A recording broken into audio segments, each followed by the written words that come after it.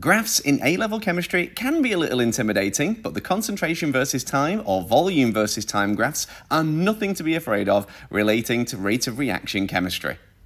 So what are we looking at here? Well, we have a reaction of excess magnesium with sulfuric acid to make a salt and some hydrogen gas. The hydrogen gas is being collected in a continuous monitoring style practical, and a graph has been plotted of volume of hydrogen gas collected versus time. I've deliberately left the axes labels off here because they are not my focus, and please note that the sulfuric acid is the limiting reagent, because we're going to come back to that later.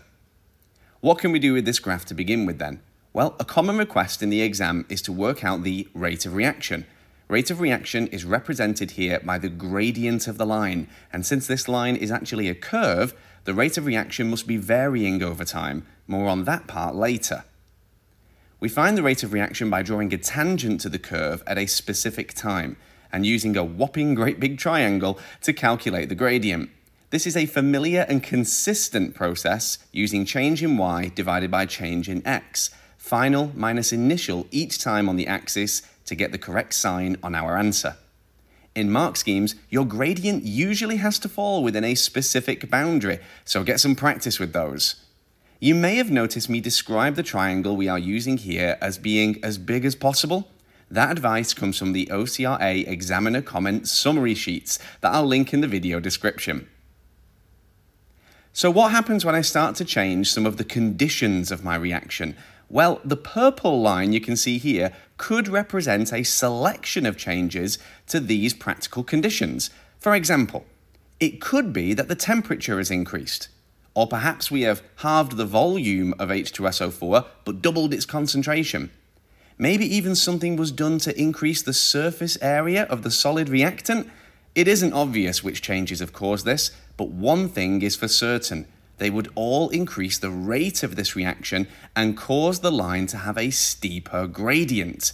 They would also cause the line to plateau sooner and the same final volume of hydrogen gas to be formed as the total moles of sulfuric acid used, the limiting reagent, don't forget, did not change. What about observations though? If we were doing this in a lab, we would notice the reaction mixture have more vigorous bubbling and some of the solid would disappear faster. Remember there that not all the solid in this reaction is going to disappear though, and that's because the magnesium is in excess, so some of it is bound to remain at the end. So where on the graph is it indicated that the reaction is finished? It's the plateau I mentioned before. Over the course of the reaction, the concentration of the acid will decrease, and this causes for less frequent collisions and the rate of reaction decreases. The vocab here is really important in the OCRA exams.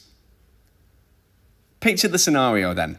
What would happen if we just randomly doubled the volume of the acid we were using? How would the curve change? Well, check out the pink line we've got on here, because in scenarios like this one, watch out for that final volume of hydrogen gas being collected. Since we're now using double the moles of the sulfuric acid, which remember was the limiting reagent, you can expect to produce double the hydrogen gas volume at the very end. So watch out when it's not just something like concentration changing, but the moles are changing as well. Thank you very much for watching. I'd like to recommend you follow up this with some look at other Module 3 topics on the OCR specification, which are linked on screen now. Don't forget to never underestimate periodicity when you're revising, and pay close attention to the details in this next video to help you out with that. Until next time though, happy revising.